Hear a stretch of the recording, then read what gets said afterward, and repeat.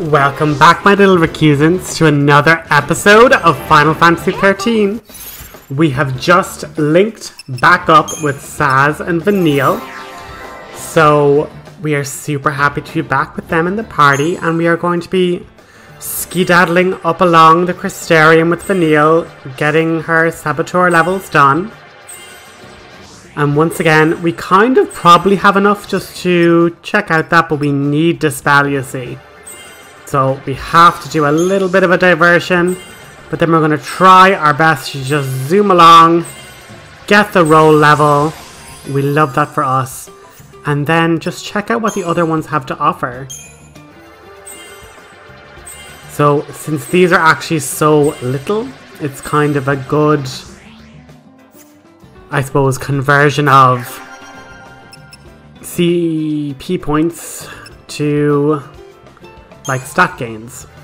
So we probably wouldn't have gotten as many levels going back over other bits in Saboteur at that high level, but we were able to actually get a good amount of stuff in Vanille's Ravager. And once again, we're literally just going to zoom along with Sazh and try and get the roll level.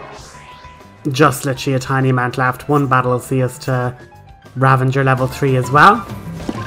And yeah, it's just time now to meet back up with the rest of the party. So they are trying to save us. We're saving ourselves by breaking out of prison, getting preemptive strikes like there is nobody's business. And then if we're able to just do enough damage, hopefully Vanille can just take this out. And even if we miss a stag on the other one, getting rid of the healer Flan is definitely what we need to do. And once again, we need to be putting on Libra because there's certain spells in the Ravager arsenal that this creature is immune to. I'm guessing it's Thunder. And that was a really good player. I would have like hopped onto the status screen to show you, but yeah, like we can see him doing elemental attacks, so odds are Vanille probably tried to do a thunder attack and that was immune. So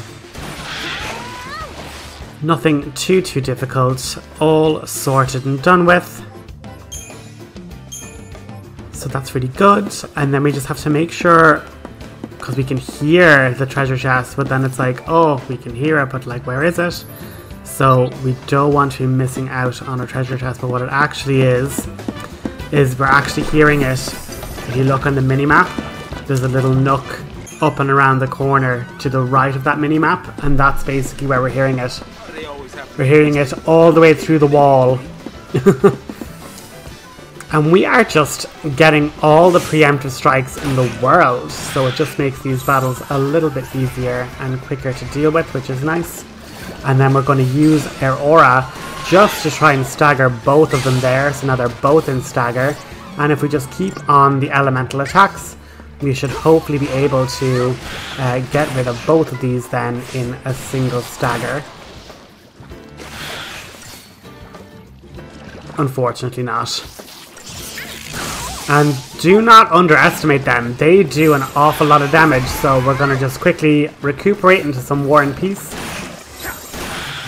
But let me know in the comments, who do you think will be my main party of 3 in the game going forward? Because I don't think it's that much of a stretch to imagine that we're actually like going to be eventually reuniting. So we are actually going to have all 6 characters, and we're actually going to be able to completely customize who's in our party. I know, something that's like so, I suppose, a staple from like Final Fantasy X is that you can literally choose like what party members you have and you can swap them out all the time. But like, you know, we're what, 30 plus episodes into this and we're still waiting to actually have all the characters all in the one place. But this is an amazing accessory. It's one of the reasons why I didn't want to have it go unnoticed. The Royal Armlet, which like, oh my god, we have a spare accessory slot for Vanille, let's just slot that in. But the Royal Armlet actually gives 5% resistance to everything. So even though it would be better for a tank, in the exact same vein, it's like, well, you'd rather your healer definitely survive, so she'd be able to heal and resurrect and things like that, so it's definitely not a bad thing to have. And you see, once you start getting all the role levels, then it just becomes a little game of, okay, what's actually useful on the Crystarium that I would want next? And obviously getting the tier 2 magics, that's a good place to start, I suppose. And Vanille is so close to getting to that level 3 medic, we're just about there. And as you can see, we have some encounters on the far left hand side. This thing's gonna keep us out. And what's so funny is I hear the hum and I'm like, okay, no, so it's definitely not back this way.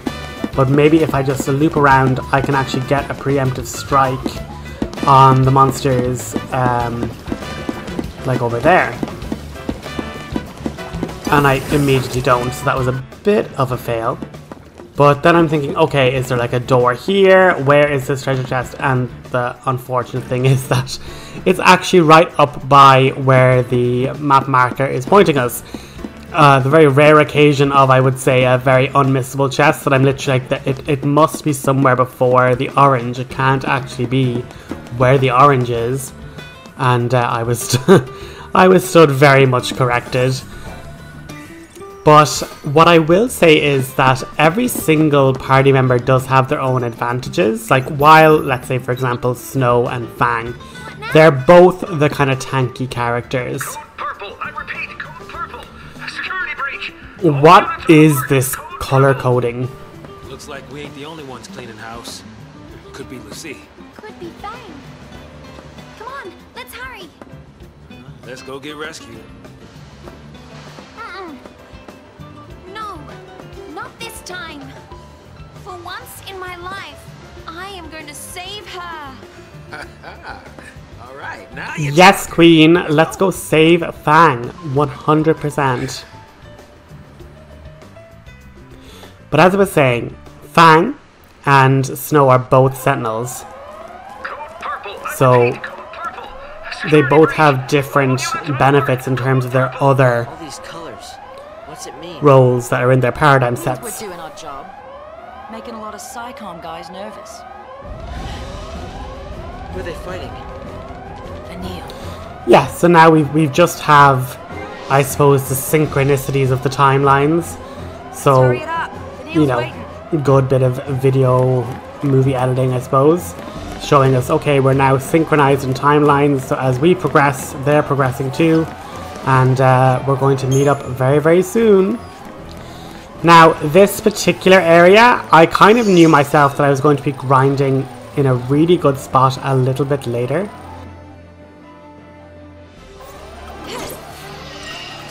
Before we get there, we have to kind of get through these, but as I was saying, like Fang and Snow are basically identical characters apart from their baseline stats in the Crystarium, which Snow has the most HP nodes and the highest HP of all the different characters, whereas Fang has the highest attack. So while she is able to use Sentinel and kind of have Mediguard, like she's a totally different character to have in your party composition. So even though you have two Sentinels, it's like, well, do you want to tank loads and have really offensive characters like Fang as a commando and maybe Lightning as a Ravager? So do you have those, but then you also have the chance to really hunker down and have two Sentinels and Lightning medicing it up so that you're able to kind of recuperate safely. And then with Fang and Vanille being both saboteurs, it's like, okay, but do you want to lower their defenses, or do you want to like slow them down, make them attack less? Like, what are you wanting to do with your various characters? And as we've kind of seen in the various smaller parties that the game has kind of put us in, it really does show that there is a use for every character. And if you were to literally redo certain fights with different characters, you could find one, let's say, challenging fight using Lightning, Sazh and Snow might be totally different if you were using Vanille and Fang, because the debuffs and deprotects and different things could have just turned a really powerful enemy into something that is a cakewalk. So I kind of have my go-to team that I do normally use an awful lot of. I kind of fluctuate between 4 of the characters, but obviously kind of coming back to it all this time later, you really do kind of have a different appreciation for the mechanics. And like, let's just examine this now. So we are basically using Fang to, because like that's the first thing you look at. You go, okay, we have the super offensive aggro character here that gives herself all the buffs at the start of combat. If you leave that to just not, you know, if you don't deal with that with Fang's Dispel, you are going to get overrun. Hope is going to more than likely die in that time frame because he is just not going to be able to withstand all the attacks. And now you've lost one of your medics and one of your best damage dealers because I've been giving Hope all the magic boosts, so he is the most magically offensive. So even when he is like, as you say, Ravengering, he is still doing like 500. Like, for example, Lightning has a fully, well, not fully, but she's a decently upgraded weapon. And even when staggered, she was doing, let's say, 600s in the magic stat. Hope was doing, no, Lightning was doing 400s in the magic stat, like Hope was doing 600. So she had way more, I suppose, improvements in her weapon and stuff, and yet Hope was still, just on his raw stats alone, doing way more damage.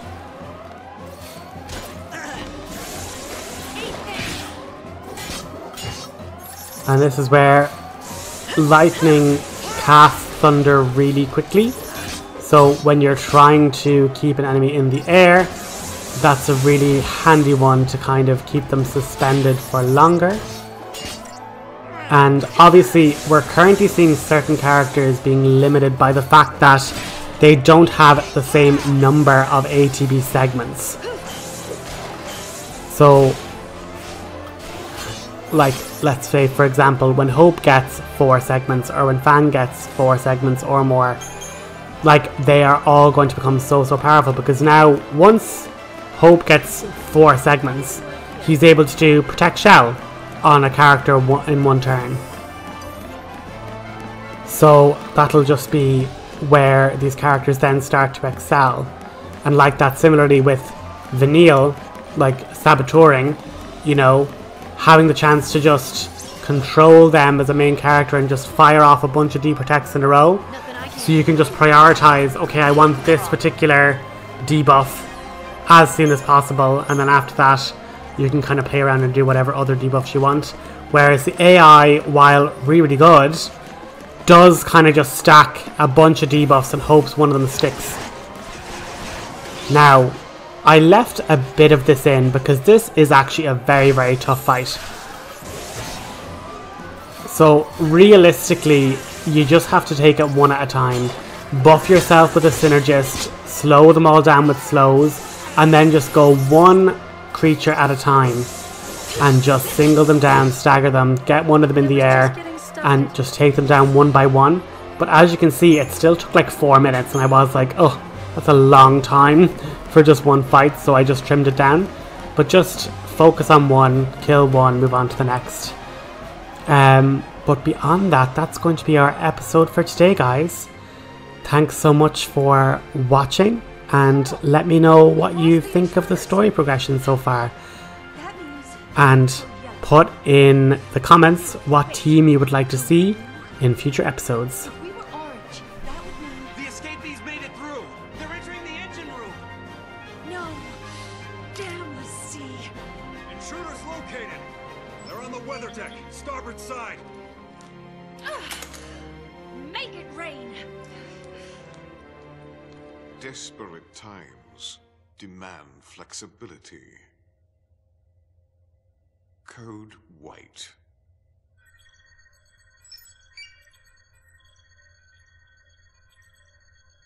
Make my wish come true, let darkness slip aside, hiding all the hope, marking